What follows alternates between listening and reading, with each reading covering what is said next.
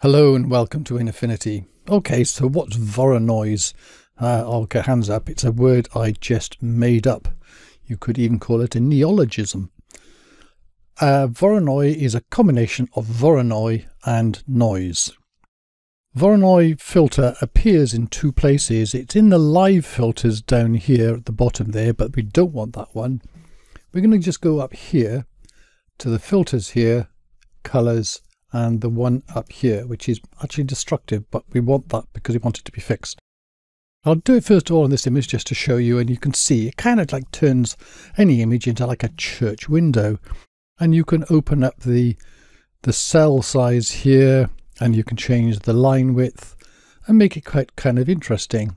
So in itself it's an interesting sort of art thing. I'm going to cancel it there because I'm not going to use it on that layer. I'm going to put in a add pixel layer over here. I'm going to fill it up with white, so I go to the flood fill tool. I got white selected over there, so I just click on this. And now when I apply the Voronoise filter, so I go to filters, colors, Voronoise. It's got no colors to mix up here, so it just does it on white. This is where it kind of gets interesting. Because I did this and I thought, well, what do I play with it? And it's amazing, if you play with stuff, you can find all sorts. So you can make the cell size sort of really big and have an interesting pattern. And you can use this and it's up. What if you go down small? When you go down really, really small, let's zoom into this.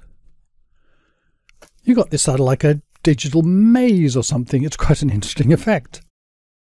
And if I change the line width, 0, it just disappears, but as I go up, it effectively increases the contrast within this. So you can put it somewhere wherever you like. I'm just going to apply this here to this layer.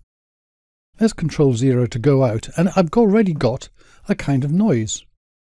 If I pick the move tool up here and roll the mouse wheel down so I can make this pretty tiny, drag this out so it's really big. Where's that gone? There it is. Now do a Control 0 to go back in again. Now I've got a much more visible version of this. And what this means, I can then do, well, I can sort of play around with this again and do things with it. So one of the things I could do, for example, is I go to the flood fill tool. If I click on the kind of the grey area, it sort of it's like follows the maze all the way around. I've got contiguous checked up there. And there are some areas it misses out. I can have a go here and it'll do a bit of that. And if I Control 0 to go up again, there you go. I can play around with these things here. And you've got yourself another form of noise.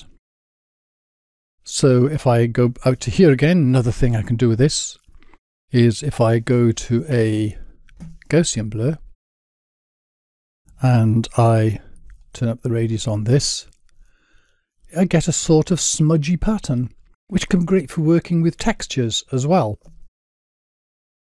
So I'm going to delete this, and then I can also go onto here and look down on here and look at the sort of thing it does. What does it do in terms of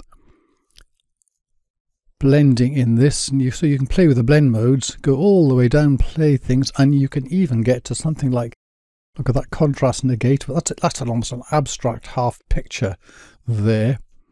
See, the reflect is interesting. So even those ones that you never use very often, you can put that in as well. And you can always go back to this one here, go all the way out here to play with this. If you want to change the size of this, you can, of those little things, you can make that bigger and smaller so that the maze gets bigger and smaller. And if you want to chop off all this here, if you go to layer and rasterize and trim, it snips that down so you just got the original picture here again. So anyway, there we go, Voronoise and a bunch of things that you can do with it. Thank you very much for watching.